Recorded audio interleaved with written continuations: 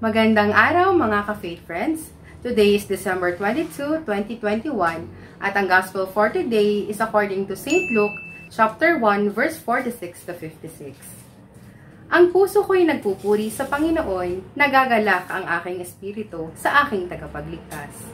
Tampok ngayong araw sa Ebanghelyo ayon kay San Lucas ang isang napakagandang awitin na naihayag ni Maria dahil sa kanyang kagalakang nadarama na dulot ng Panginoon.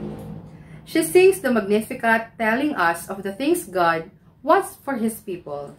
Mary's song also highlights God as a just, mighty, and benevolent God. Ang Diyos na tagapagligtas ang maglilingap sa mga alipin. Ibababa niya ang mga nagmamataas at itataas niya ang mga nagpapakababa. At tutuparin niya ang kanyang pangako sa lahi ni Abraham. Mga bagay na sa unay mukhang imposible, ngunit magaganap dahil sa mga dakilang gawa ng Panginoon. Dito rin ay makikita natin ang kababaang loob ni Maria. Alam niya na siya ay bukod na pinagpala sa babaeng lahat, ngunit hindi niya tinetake ang credits.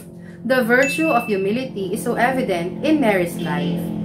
Batid niya na ang pagkahirang sa kanya ay hindi dahil sa kanya, kundi dahil lamang sa Panginoon. True humility recognizes that all good in us belongs to God alone. At ganito ang ipinakita ni Maria. She did not claim the good things as her own doing. Sa halip, nirecognize niya na lahat ng ito ay kaloob ng mabuting Panginoon.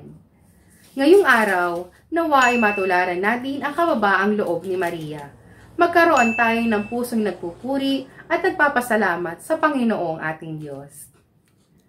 For more videos, please subscribe to our YouTube channel, Faithbook PH, or you may download the Faithbook apps, or visit and register at www.faithbook.ph. Bye!